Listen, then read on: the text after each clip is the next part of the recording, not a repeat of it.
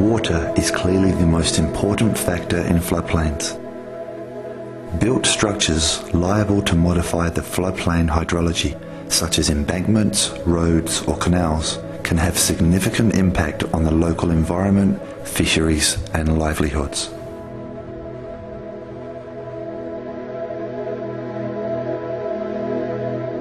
The Tonle Sap existed for centuries with a subtle balance between hydrology, fauna, flora and seasonal variations. The conservation of most species in aquatic system depends on the maintenance of flood pulses.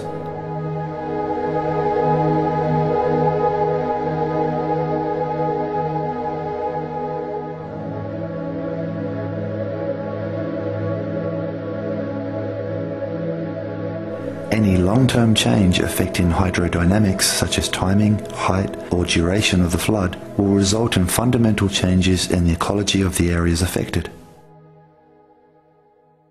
Let us take the example of a virtual lake ecosystem.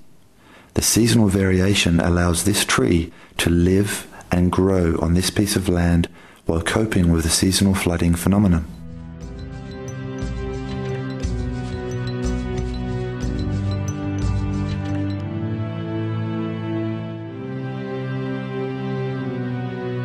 During the rainy season, this inundated tree also constitutes a natural habitat for fish and aquatic animals, insects, reptiles and birds. The tree trunk allows the development of microscopic organisms and algae, which become food for zooplankton and fish. These last elements become food for predators. A food chain is created. During the dry season, leaves will fall. Young trees will germinate and grow and then ensure the survival of the forest species.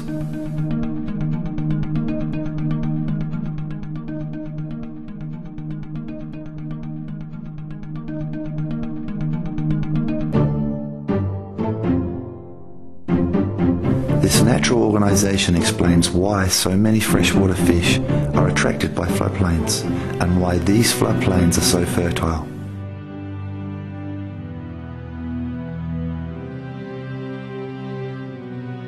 Without inundation, trees would not shelter so much life, and without trees, water alone would not be so productive.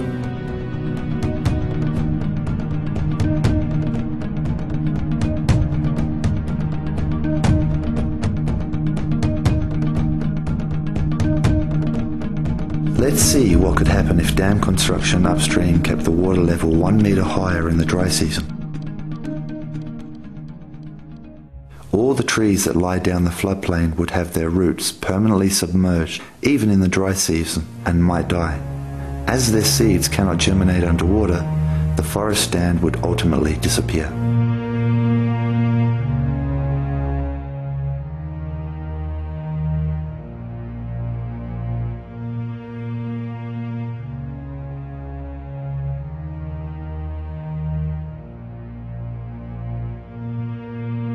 The Tonle Sap water balance is strongly influenced by the Mekong.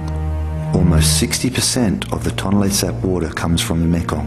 30% comes from the Tonle Sap tributaries, such as the Stonchinet, and rainfall over the lake only provides the rest. Therefore, any upstream development will largely impact the flood pulse in the Tonle Sap system. The most important impacts will be experienced during the dry season. On a basin scale, 87% of well-known fish species are migratory species, and many species migrate between the Mekong mainstream and the Tonle Sap.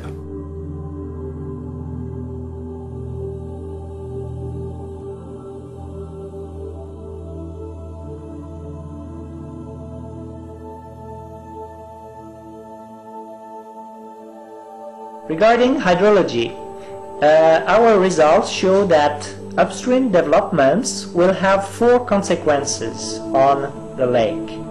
First, they will delay the onset of the flood. The flood will start later. Second, they will shorten the duration of the flood. Third, the area flooded will be reduced. And fourth, there will be a serious reduction of sediments into the Tonle Sap floodplains, and that means a reduction of fertility.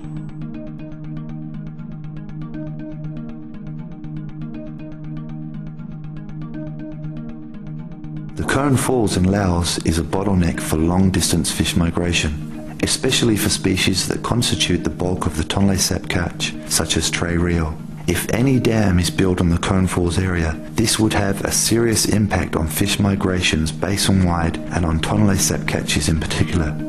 For instance, changes in dates or level of flooding are expected to disrupt the migration behaviour of around 50,000 tonnes of Tonle Sap fish.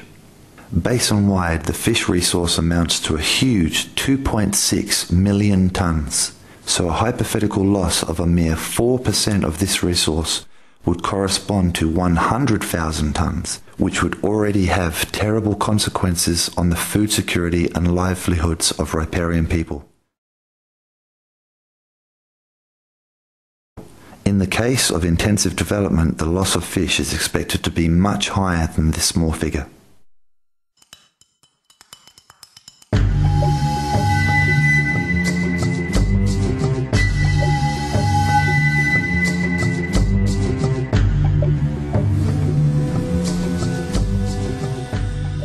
Natural resources like lakes and rivers can hardly resist increasing demand for water.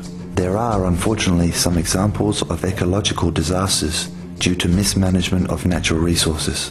In South American floodplains, deforestation as well as dams and road construction have been a major issue echoing in world opinion.